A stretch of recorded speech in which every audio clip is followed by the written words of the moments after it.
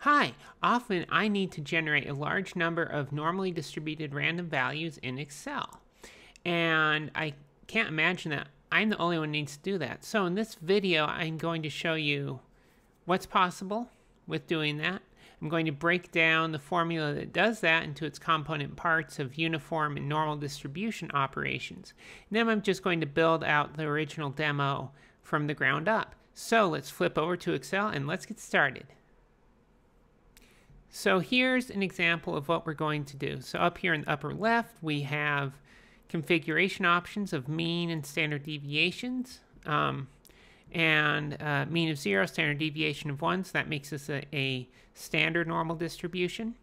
And down here we have a sequence of 10,000 integers, and alongside of which I've copied this formula, NORM.INV, RAND, mean and standard deviation, for 10,000 random values, and here they are distributed in the histogram. And for example, I could make the standard deviation wider, and that shows in the bin values. I could offset the mean to something else, and that shows in the bin values as well.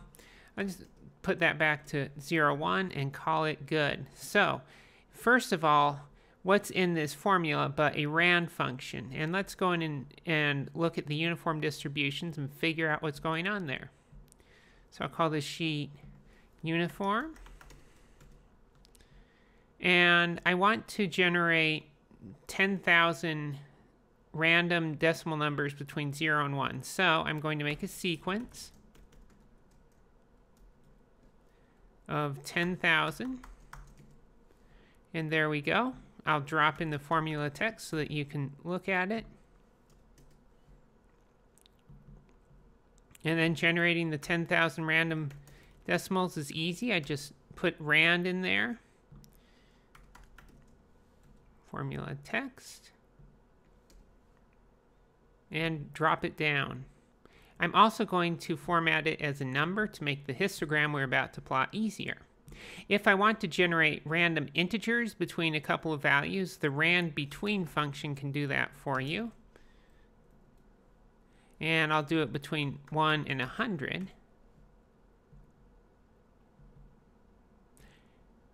And I'll give you the formula text for that. So there we go. Let's make a couple of histograms and make sure that it's uniform.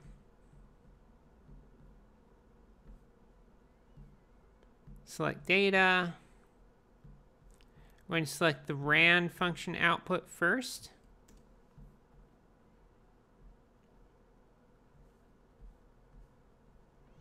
And the bins look pretty good because they don't have so many digits. They overflow their slot.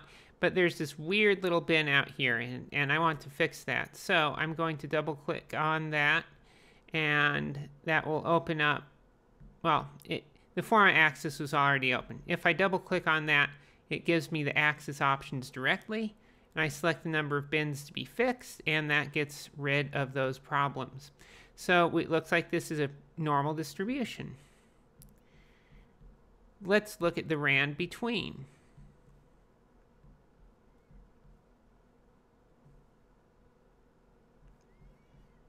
Select the data.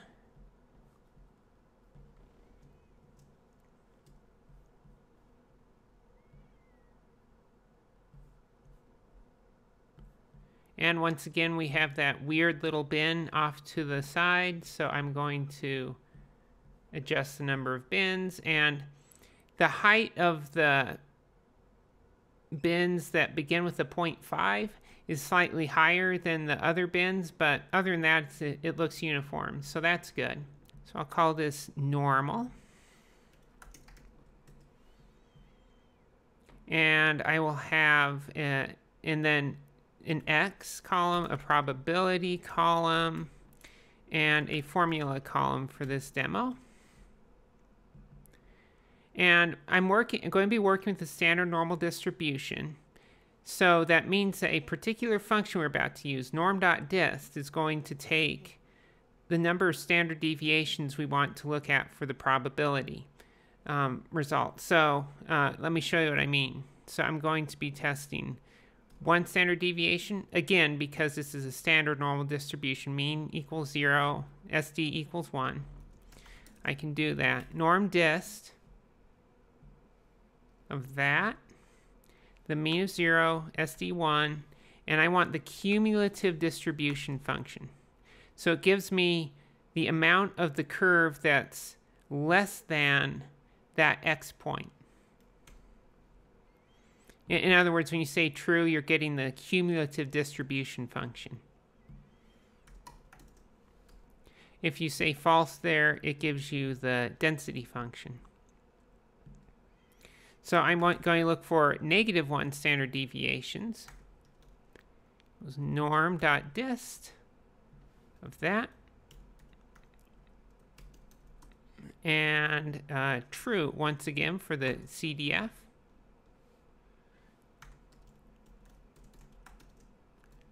What am I doing? Sorry. It's getting late in the evening. So there I have my probabilities that correspond to 1 standard deviation and -1 standard deviation. So I'm going to go ahead and show you NORM.INV, which is the inverse of the cumulative distribution function. So what do I mean by that? I'm going to copy probability down here and make an X column.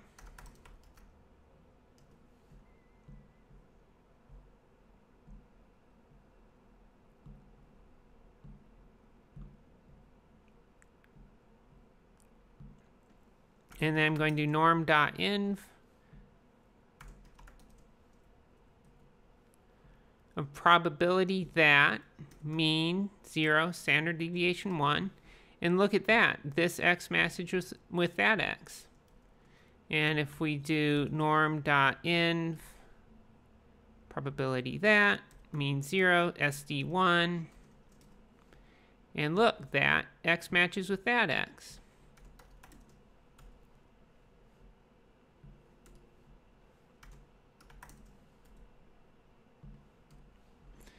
So that's how you can use the NORM.DIST to get the cumulative distribution function and the NORM.INV to get the inverse of that.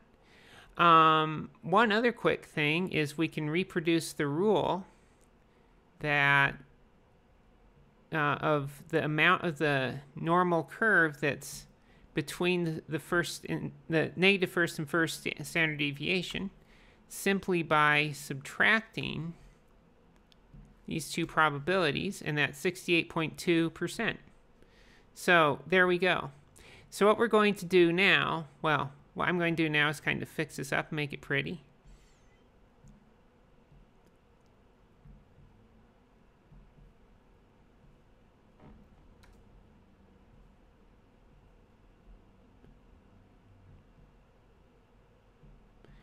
So what we're going to keep on doing is for this NORM.INV, instead of feeding it a fixed value, we're going to feed it a random value. So let's do that now.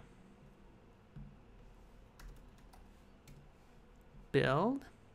And I'm going to go ahead and make it configurable. Mean of 0, SD of 1. Make a sequence of 10,000, because I want 10,000 values.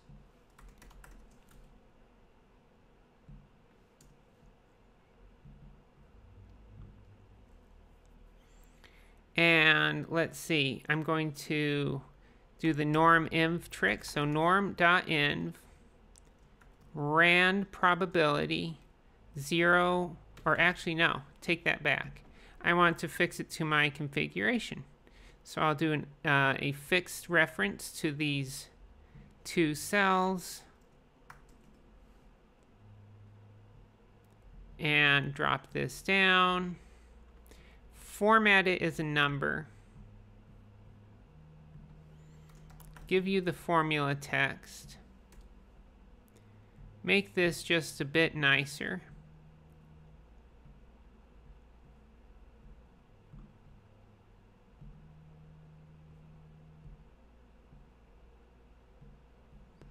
And let's finish this off with a histogram.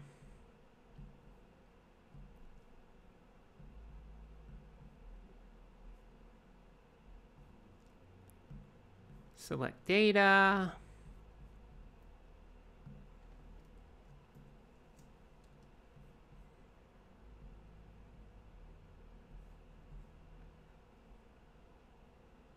And there we go. There's our normally distributed random values. We can take a look at that and generate new values all the day, and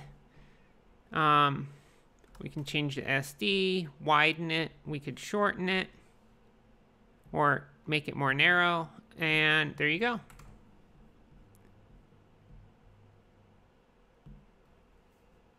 So I hope this video is helpful for when you need to generate normally distributed random values in Excel. Thanks for watching.